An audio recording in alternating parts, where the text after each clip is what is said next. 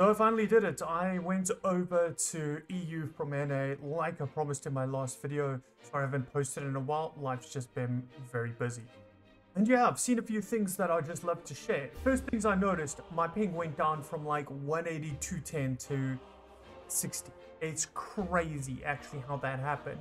And it's funny because for a lot of people that's a huge positive. I mean, it is a positive. I'll be able to get much higher on my bench numbers and, you know, be able to react and get more flow in my rotations, which is awesome. But funny enough, some things that you get used to, like your dodge timings for, say, Samrock, being able to jump over shockwaves, change completely. I remember last time I actually came over and played a little bit from South Africa, even just to Greece, and all of a sudden I was getting hit by like every shockwave because you're just not used to the timings. So being able to catch orbs on like Doom and like Conjured Amalgamate is awesome, because before you would run through it and sometimes the orb would just go straight through you and you're like, oh, flipping hell. And now you can just run and you've got more of a chance of catching things, because what you're seeing on the screen is closer to what's actually happening on server, which has been flipping cool. And another massive positive is the LFG. The LFG is crazy busy. I never really played like prime time NA, so I can't be like, oh, EU's much better. But predominantly, I think it's got the reputation that EU's got a lot more activity on the LFG readily available. On NA, you've got like 5 raid sellers and maybe a wing 1 if you're lucky that's been posted. On EU, I pop on and there's just like everything, every wing, every challenge mode always happening, which is flippin' awesome. And yeah, just not just that, strike missions, fractals, all of that. But I will preference it by saying I don't necessarily think that the pug level on EU is as good as NA, because I think that the people that pug on NA are ridiculously good. I mean, half the time when I was friends with, you know, raid sellers and things like that, you know, our LFG posts on NA were like shitters only, because, you know, they were at such a level that they could carry. I mean, I couldn't carry, but you know what I'm saying? There's such this vast disparity of like players. Like, I'm not gonna lie, I was in a strike mission the other day. The guy was hitting like 37k. I think our subgroup only had like 60% uptime on Alacrity. And it wasn't like in the first few seconds, it wasn't like burst. I was stunned how good this player was. I thought, well, he's got to be a Snowcrow or something, because he's a machine.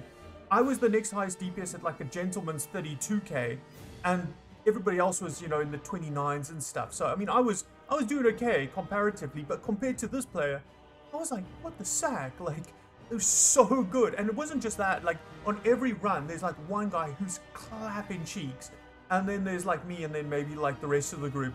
And it's crazy because like I'm not a good player, like preference that I'm decent, I'm average. I can bench between like 80 to 90% on most classes. A couple of classes I can bench above 90%, so I'm not a really good player. But the disparity is crazy, because you'll have like that player, and then you'll have players that are just like dragging the heels. And also, one thing that really surprised me, okay, I've only been on for like 2 weeks, is that a lot of players will like be like super high DPS, but they'll fail like the most basic mechanics on like a raid or a fractal, which is so weird to me. Maybe it's like the greed factor, but I don't think so. I think it's actually like they're good at pushing buttons, but they're not necessarily like mechanically sharp. And that was another thing that surprised me so much, is that like on NA, if you have like 2-3 failed pulls, the group just basically disbands. They're like, that guys don't know what they're doing. On EU, I kid you not, I'm astonished at the perseverance of a lot of the players. They're just willing to go at it again and again and again until we get it. You know, whether we have to change up a few things, you know, take more survivability utilities, things like that. And that is crazy to me. Like, that has definitely been quite a culture shock, I would say. But then again, I mean, I'm generalizing. Perhaps on NA at peak hours there are some groups like this, but every single group I've been on EU has been kind of a bit of an experience. But yeah, I'd say in summary, I think that there is a lot more life on EU in terms of your LFG, your pug status, things like that. You know, NA is all about private discords. You know, if you want to do, you know, fractals to a very high degree, there are discords that train and teach. You know, if you want to raid to a high degree, there are discords that train and teach. And then there's ones after that and after that and after that, until eventually you get into, you know, I don't know, Raid League and things like that. But before that, there's so much in Discords where I feel like EU's all out on LFG, you know.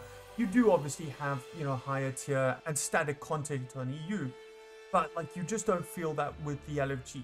Other than that, I would say that the communities on EU and NA are both very good. Like, I would say if you join an LFG or Pug on most, you can throw banter backwards and forwards, and the guys are always willing to have a laugh and a go. And I found the exact same thing on EU, you know. We were joking so much on the freaking Doom, you know, because we had a couple of funny pulls and things like that, and the guys didn't exactly on, you know, statues know what 05 meant, so it was quite funny because we were all joking, because I think there was 1 or 2 guys also in a Discord trying to teach these other guys. So yeah, it was a bit of a fun time. Let me just put it out there, I don't think that one community is better than the other. I don't think that NA is better than EU and EU better than NA. I think that Guild Wars is a very lucky game. I feel like the community in general is really good.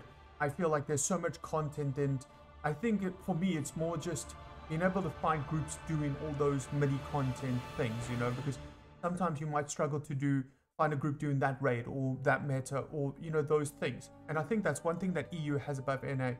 Many of you don't know who Deaxon is, or maybe you do. Absolute god tier druid. He was pretty much one of my main inspirations when I started playing the game. And he ran an event trying to, you know, save NA and try basically bring more Pug life to the raid scene, you know, even maybe the strike scene. I can't remember exactly the event. And basically we just tried to run as much LFG and just train and teach and just create this culture. It's very hard on NA because I think a lot of people play off. And I play a lot of other MMOs, and I play some on NA and some on EU. Like, I think I play WoW on EU, I play ESO on EU, things like that. And then I play other games like Lord of the Rings, Star Wars, all of that I've been playing on NA. And you definitely notice the difference of an NA server to an EU server in terms of Pug life, and also, and there's this massive perfection cycle in certain player base. Like, I'm not gonna, you know, name certain countries, but some countries, good button pushers, like they really do put a lot of other countries to shame in terms of how good their DPS is. And it's always fun to play and see the different people and and be in different groups. Anyway, to bring it back to the Deaxon story, so he ran the event for a couple of weeks and it was amazing. Like we had a good time. There was so many runs, you know, Doom CMs, things like that. And this was back in the day when DPS was a lot lower. So it was really awesome to experience people and expose people to that sort of content. And anyway, so the event ended, and unfortunately the LFG on NA just kind of went back to how it was. Very few runs, things like that. And a couple of months later, or, you know, years later, someone posted on the Discord, when are we saving NA again? It was really funny because, you know, there was it was supposed to be kind of a cultural shift, which unfortunately just didn't really happen on NA. I mean, it could still happen, and I would love to see it happen. I would love to see more Pug runs and trying to get raiding more into people's, you know, radar, because a lot of players don't even bother because they've had bad experiences in other games. And raiding on Guild Wars, and I don't want to make this raiding video, but there is kind of this kind of like stigma to it. You shouldn't have it. It's not that hard. Like I said before, there's tons of like Discords if you are interested. Raid Academy, I think it's Raid Initiative on EU, and a couple of other ones. Join, you know, things a lot of stuff. But yeah, everything about this video has been pretty subjective as well. So I could be completely wrong. Your experience could be completely different to my experience. You might be on EU and say, hell, that's not even close to right.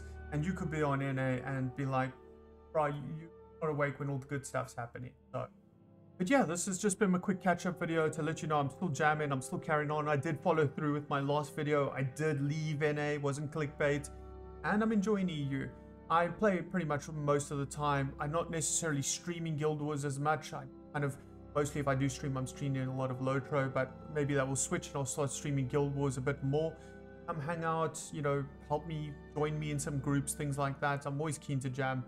And yeah, if you've enjoyed kind of my content and series, like, subscribe, all those awesome things. If you didn't enjoy it, please, thank you for watching anyway, and hopefully I'll see you guys in the next one. And also, I've really wanted to make my YouTube channel not just necessarily Guild Wars, but also an adventure of different guides, different series, and also me going through it all.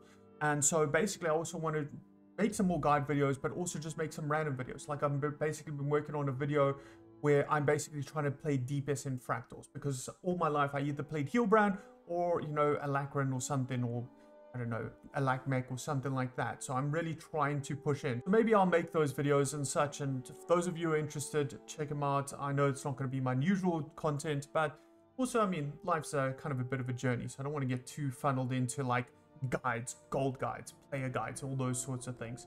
But anyway, I hope you've enjoyed the video. Cheers.